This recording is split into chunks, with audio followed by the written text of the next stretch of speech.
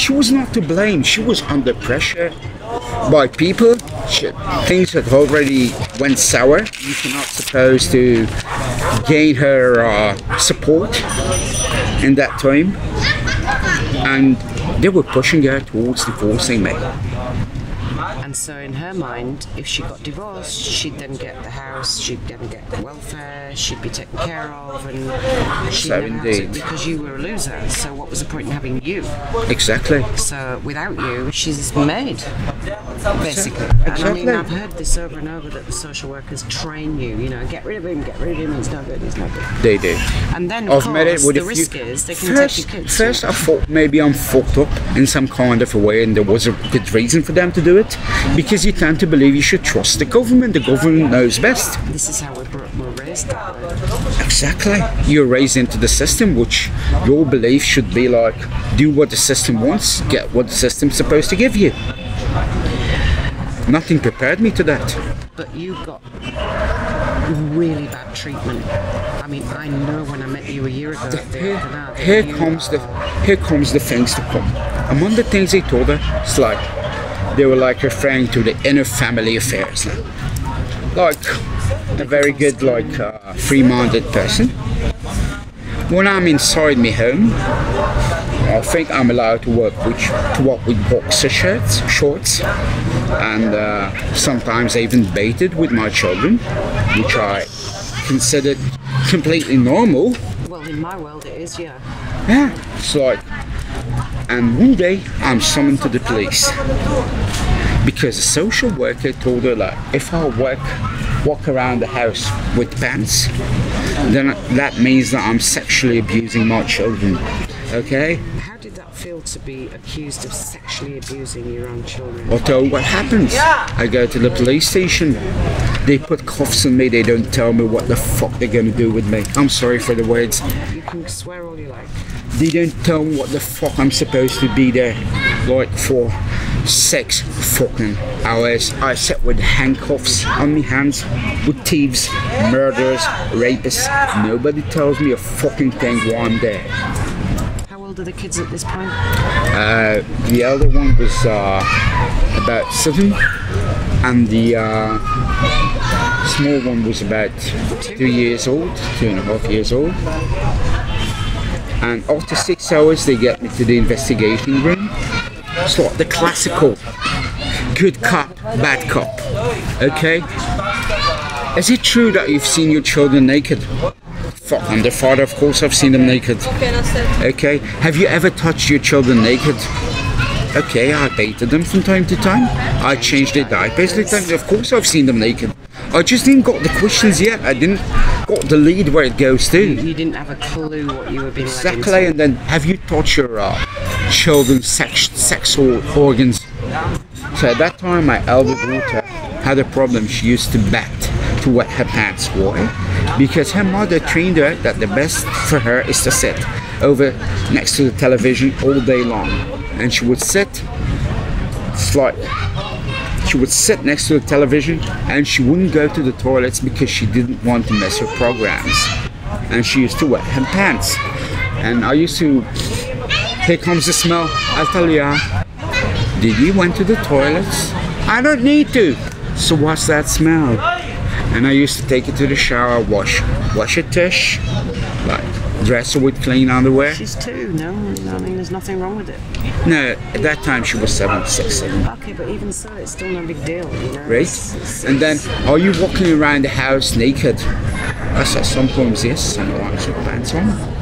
And it's like, and you don't know, you don't see the severity in it. So listen, it's not fucking Iran. We're not in fucking Iran, we're not in fucking Saudi Arabia. When we'll be there, you tell me what to do. Send the religion police over and they'll tell me what to do. We don't have a religion police in Israel yet. So please. Your second mistake. Alright? And they investigated me for 4 hours straight.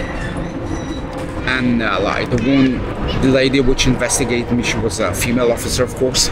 She went out, and then the other officer, listen, maybe you did it, you just don't remember. Come on. He was trying, pushing me towards confession. I said, I don't remember such thing. of murder. Did what you said. Not even in my subconscious do I find any clue of doing the things you claim I did.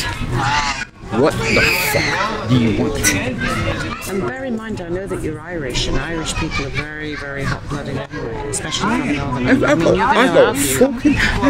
Listen, I could have killed the bastard, to be sure, if they only took the cuffs off me hands. Okay? I think he knew that. I was cuffed to the table. And I mean, don't forget, because you've been in the IDF, your secret file's going to be fairly big. You got a big file, yeah? Because the more you do for the IDF, the bigger your file, and then if you argue during your civilian life... Until I was about 16, before I came to this country, I was a member in another army. I just can't reveal. Okay? Just let's say that I joined the bauxite in Derry. In those days, you have to be in some kind of organization. Have I done anything violent? Nothing is written. I've did what everybody else did. I never killed anybody. I never shot anybody. Not until I've joined this army.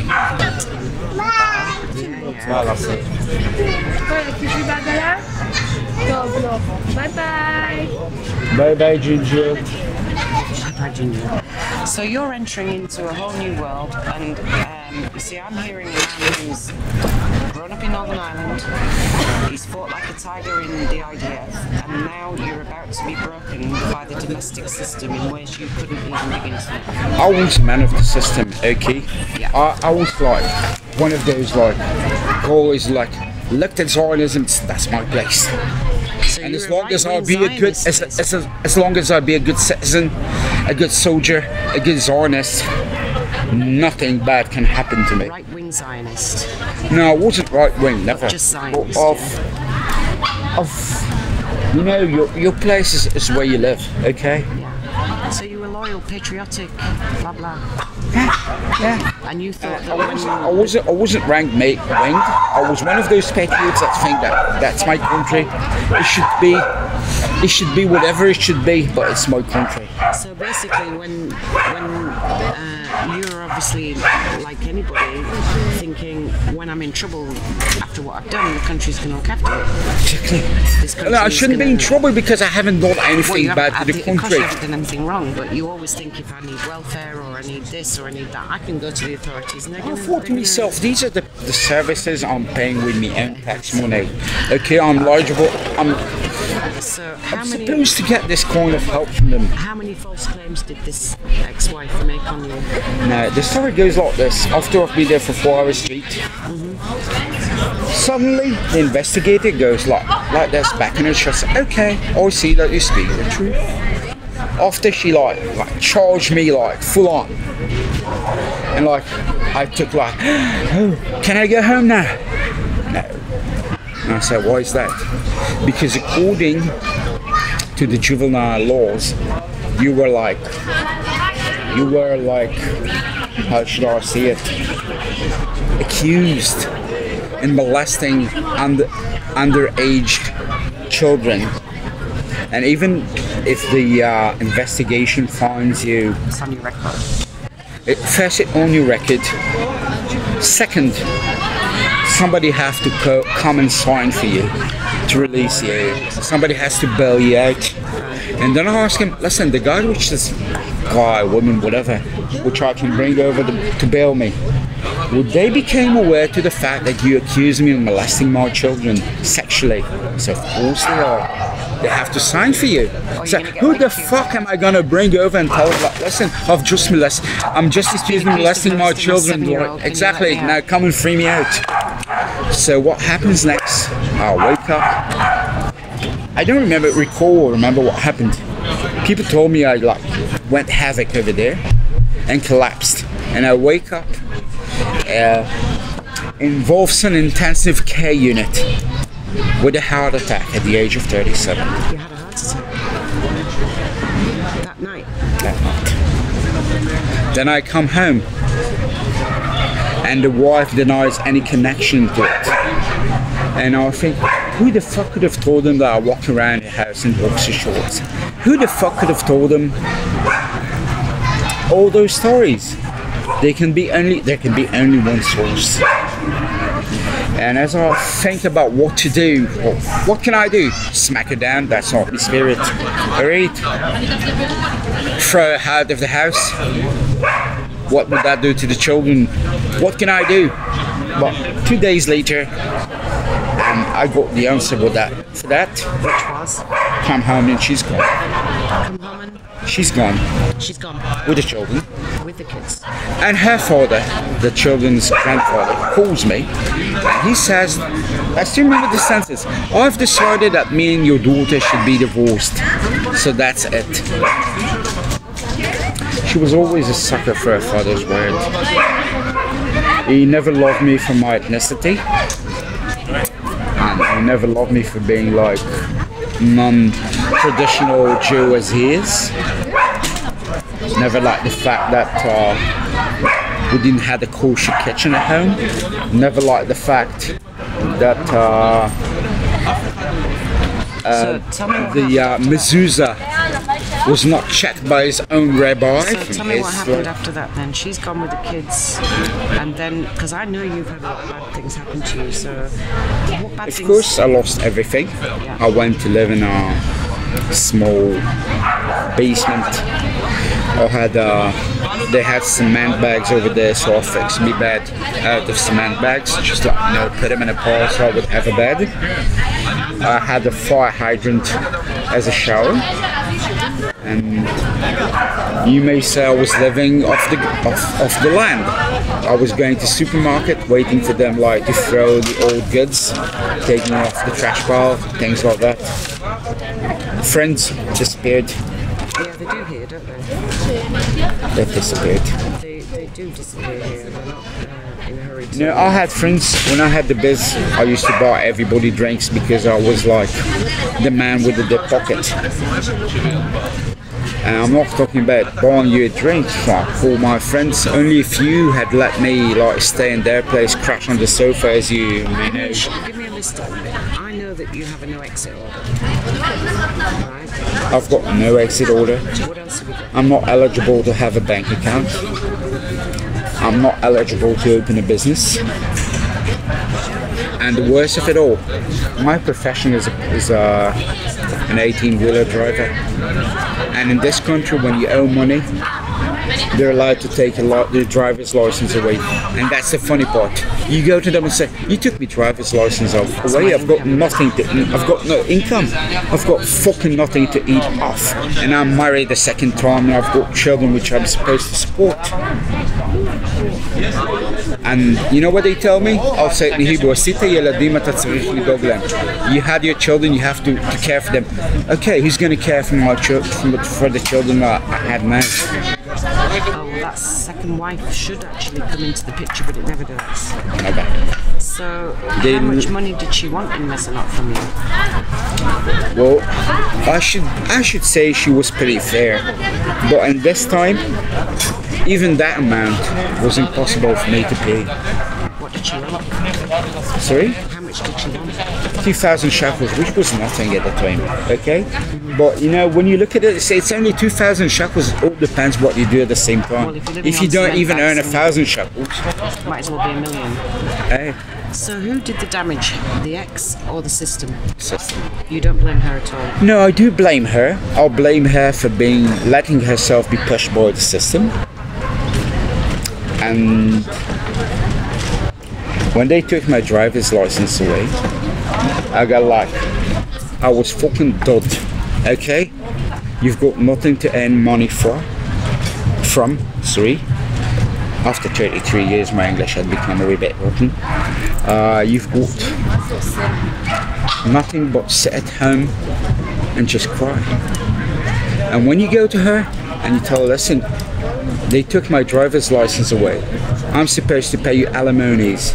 I'm supposed, like, I can't pay you. I can't pay you. And she said, Well, that's what my lawyer said that needs to be done. And I went to the lawyer and I told him, listen,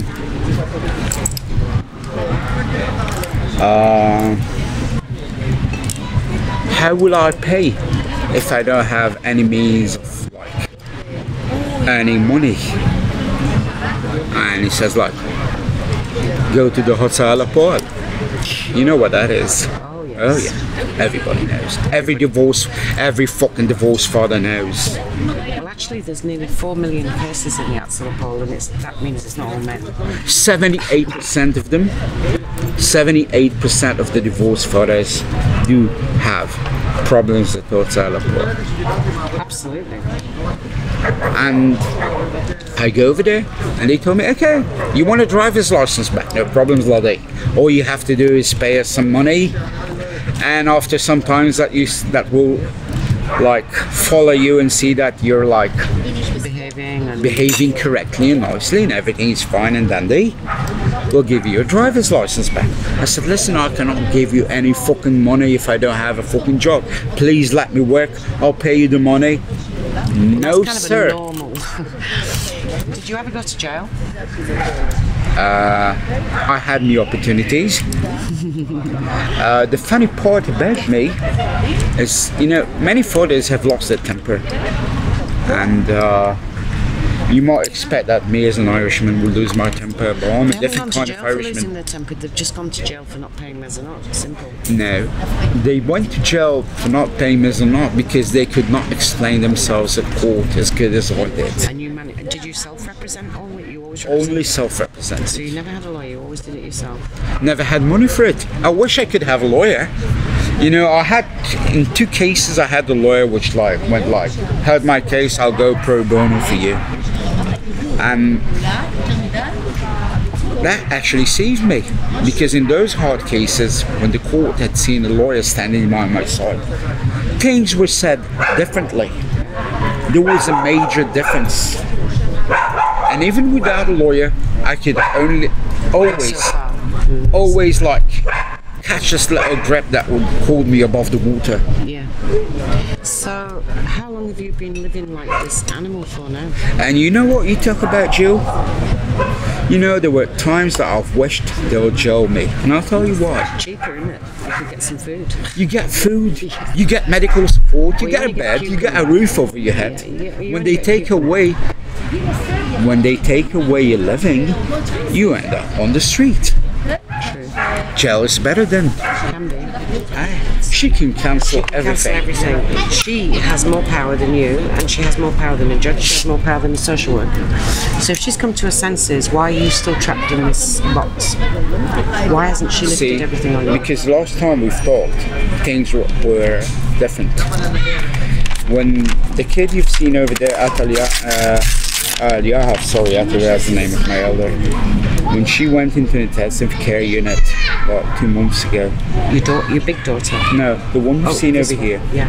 She had some kind of respiratory difficulties, and she went into CPR.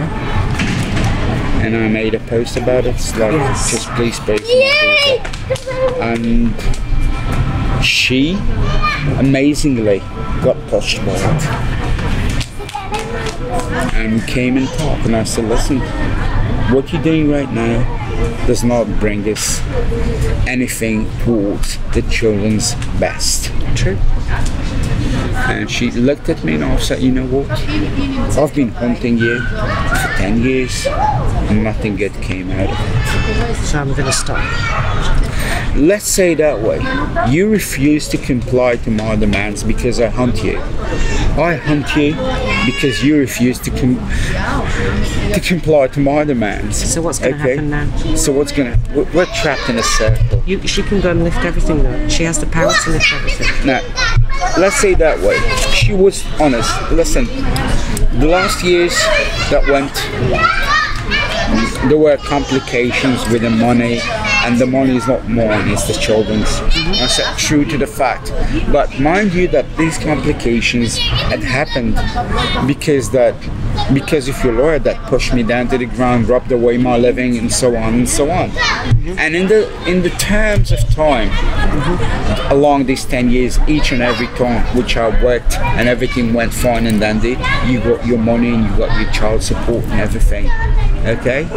Things only went bad when I was robbed of the possibility to stand to it. Now to you, seriously, is why can she not go to the court and release you from all So this she stuff. did. She did. She released me driver's license. The fact is that after not working for such a long time, I owe more people money, and they now hold my driver's license as well. So I'm in the process of like releasing it from their clasp, sorry. Yeah. And all she cares for me is go to work, because she knows that when I work, she'll have her money. Things would be more comfortable. No like sharp corners that crash at each other and raise sparks. Is there no exit order through the Axel Pole? Sorry? Did she cancel the mezzanine debt? She did not cancel the mezzanine. I owe her a lot of money.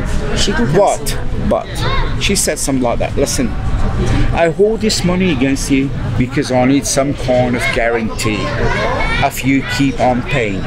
Okay? That I can reason with. But she said another thing. I know you will never be able to pay me that debt because it amounts up to 200,000 shekels. So if you pay the money for the children until the last day they're liable to child support from you, when this thing is over, I'll cancel my claim for 200,000 shekels, which is, I think, the right thing to do. Okay, I wasn't a nice guy all the time, so she still holds a knife against me, true. But as long as I pay, as long as I'll be honest with her, she'll be honest with me. And I think that is a good thing. And then she goes to her lawyer, which she got from the welfare, by the way. She went to see Mishpati, and the welfare gave her a recommendation letter. And you know what the lawyer say? He lies to her, said, you know, if you left those bans off him, you won't be able to renew them for 10 years.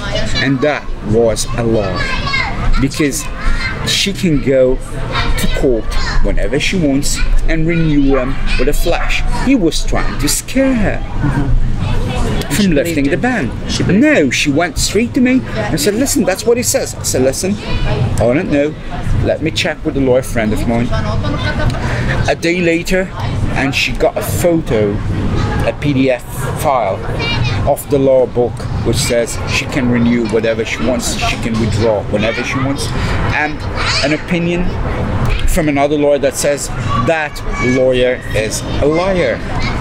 Right, I'm going to stop you for a minute. Okay, I'm going to make this video, right, and video is really about the torture of the system on you as a man.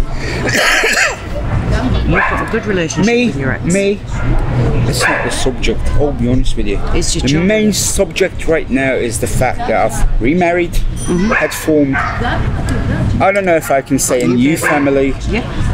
And this family is chasing to the ground because of your this. child of this marriage is worth nothing to the state. It's worth nothing. I went to Bitur Hlumi. See, you see this bone striking out? When you met me, I was in cast, remember? Yes, I do remember.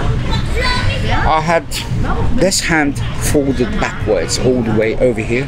I got forked for 17 months. I'm sitting at home cast, like pins in my hand, whatever, and I cannot work. So I'm liable to an invalid's pension, right? Yeah. No, I'm not. It's all repossessed, and I got left with nothing. And then my wife goes to Vita. This wife? She went to Vita. Why? Because she wanted to get a daycare for the child, so she can go and work. Because remind you, I'm not working at the time.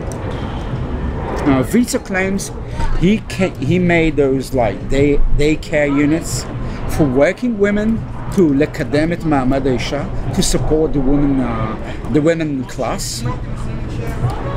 And she's trying to get her child into this Vita in King George's.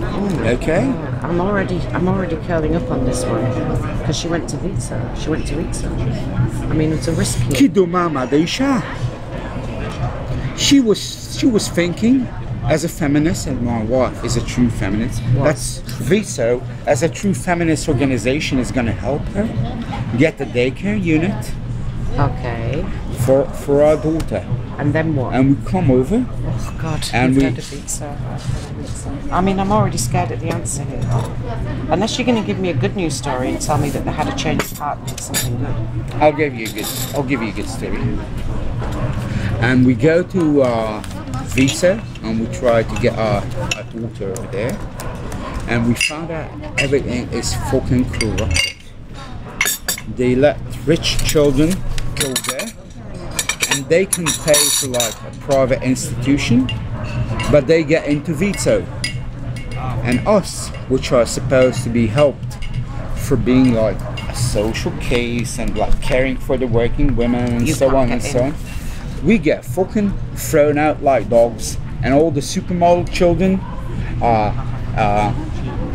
media people's children, they got all in. We got fucked out.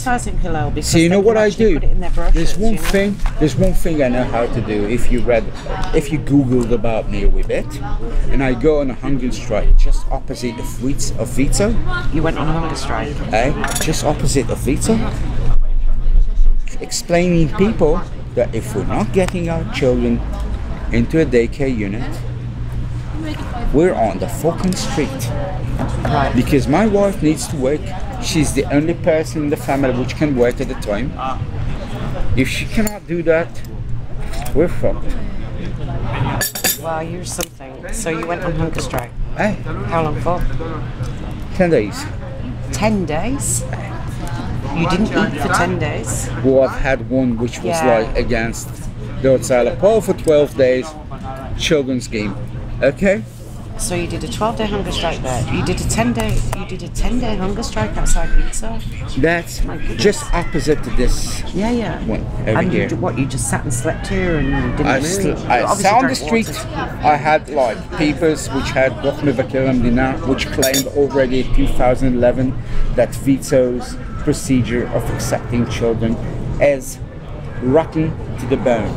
Now, what's the funny stuff is that Vito claimed they're Amuta, okay, a non-profit organization. Hang on. But they are sponsored by the government to have this welfare daycare system. They're also sponsored by half of America, but we know this, don't we? No. The most powerful lobby. You know how much money Vito get every year for daycare centers? Surprise me.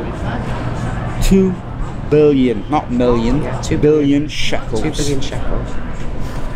And until this year, it was like they were supported by the Ministry of Economic, and from this year the whole system went to the Office of Welfare. Now it's Chaim Katz's place, yeah? Of course, there's money. We know there's money in it, isn't there?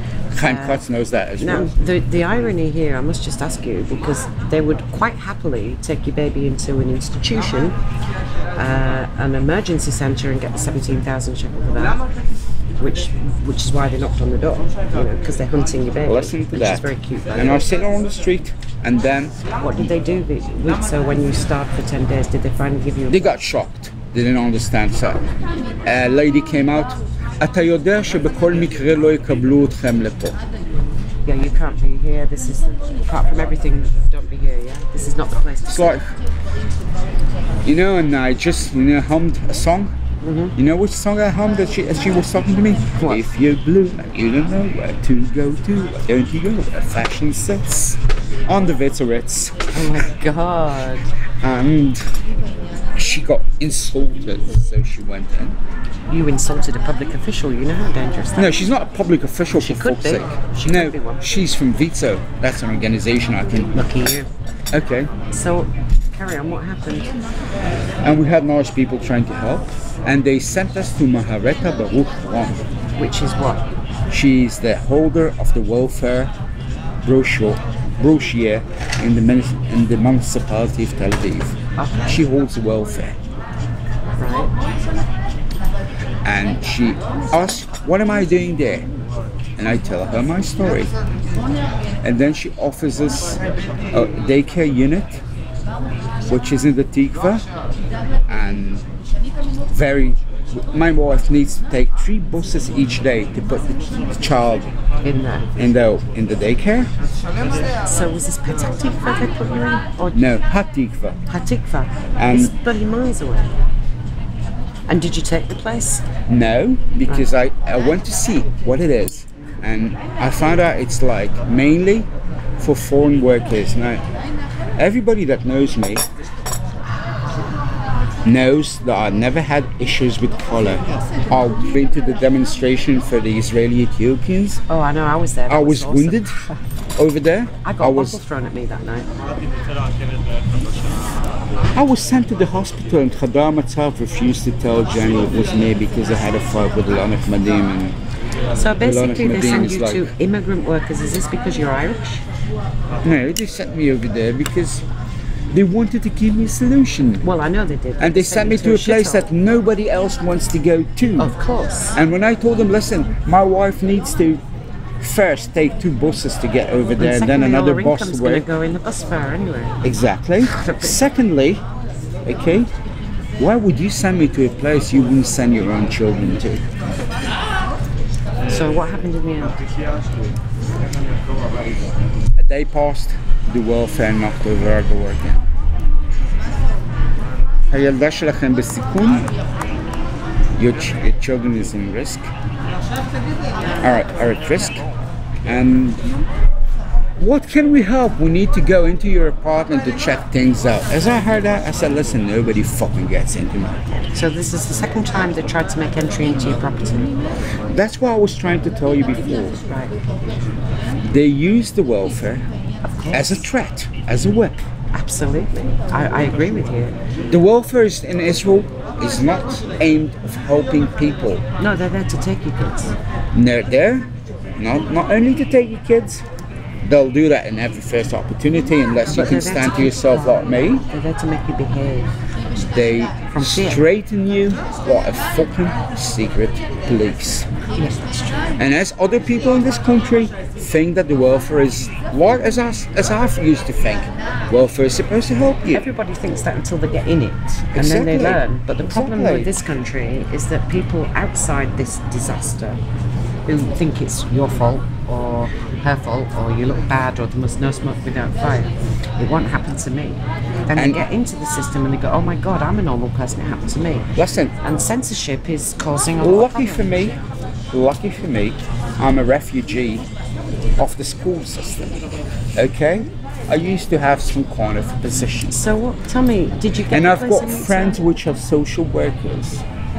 And I go to them and say, listen, secretly, as a favor to an old friend. Yeah, hello. Hi. Hi, Yochanan. I'm inside the park, inside Ganmere Park at the cafe. There's only one cafe and there's only one inside the park. Cafe. Okay. Hi. Okay, so listen, can I stop you at one point and just do one thing with you? And that's to make this video and then carry on telling you. Just let me finish that one. Okay. I went to a few friends of mine, which don't hate me for it, social workers. Yeah, everyone, there are some good ones, you know. As a favor, a wee bit of inside information. And you know what they come with? What? The names of the activists from the Lanach Madim that claimed over that they know there's a child in risk in my house and they send the social workers over. And then they come with Ma'areta Baruch Ram, which we asked her to solve our problem with veto. And the first thing she does, she sends the social workers at us. And then, laterish, I started, I'm a wee bit of an activist, not much, not in your canon. I'm not an activist. And I write some things about the system. Yeah. As I came to know it. Why use things politely?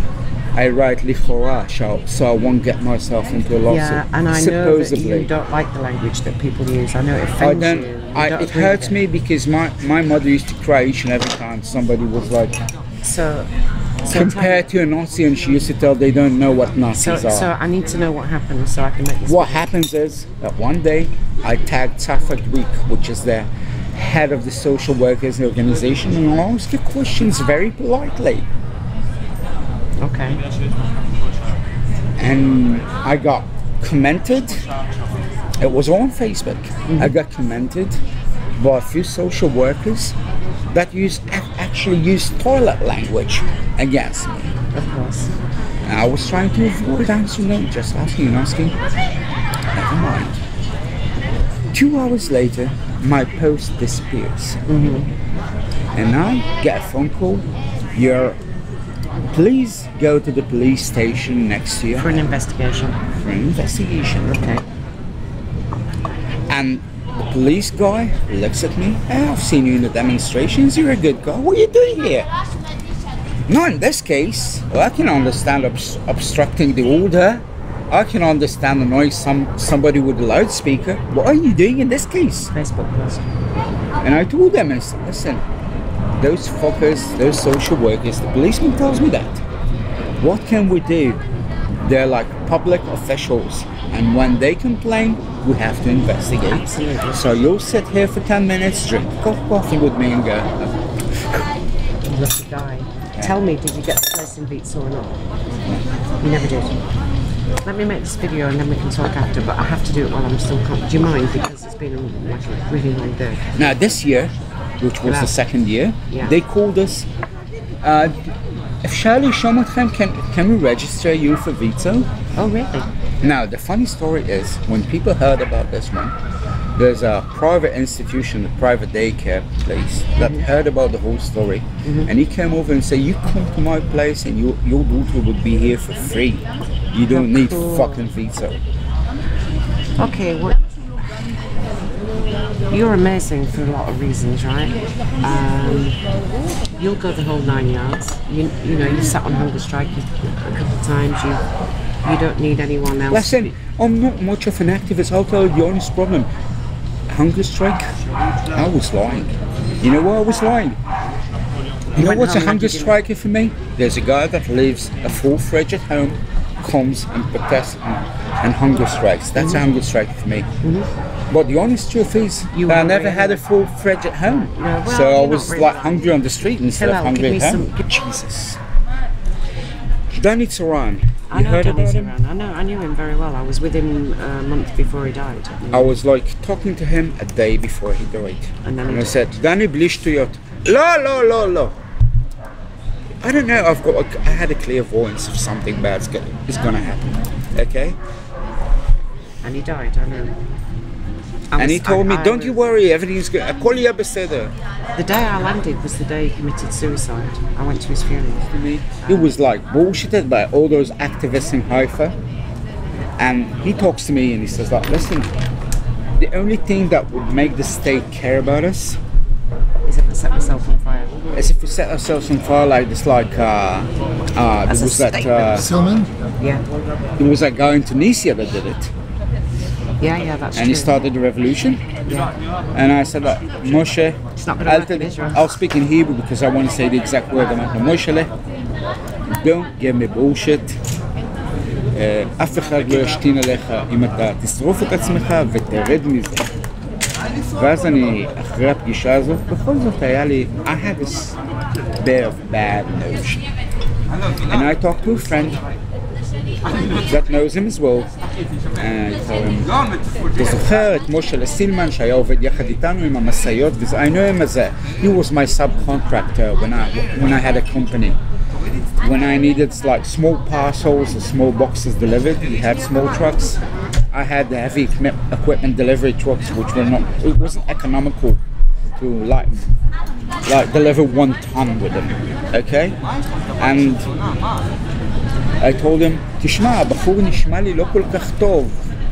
And then he answers like, עזוב, אלה שמאיימים אף פעם לא עושים כלום. Yeah, don't worry, we're doing. A week later, I arrived to the demonstration. I reached there about 5 minutes after he burned himself. And then like 4 days pass and he dies. And I go to the funeral and I saw all those activists. אנחנו הכרנו את משה סילמן, blah blah blah blah. Facebook likes, Facebook likes. And I look into the grave as they lower him down. And I see my fucking self staring at me from the fucking grave. And then I understood that if I want to do fucking nothing, I'll end up the same way. So you gave your gun? I gave me gun, went to the Hotel in Tel Aviv, there was a bench over there, set 3 signs, hunger strike, till I get my fucking license back. And you know what? After 12 days they gave me my license back. You're one tough son of a bitch. And you know what? And you're very soft inside. I went to the Ministry of I went to the MOT, took me license, went straight to work. I had an agreement which I'll start paying some kind of monthly fees for my debts. 3 months from the day I'll start working. Started working, started to pay those fees like a fucking clockwork. 6 months later, police check pulls me over. They check my license and your license is not liable. So what's that? No, הרישיון שלך בשלילה. And I go back to Hotel Afar. You know what I found out?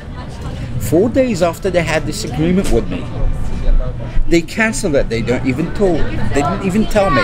And all the money I paid went for fucking nothing. Okay? So you know what I do next? Yair Lapid had this speech at the time about הפרזיטים שלא עושים כלום. So I go to his house. And you do a hunger strike there. And I do a hunger strike over there. And then I get interviewed. You're so fat for a hunger striker, isn't it? Aye.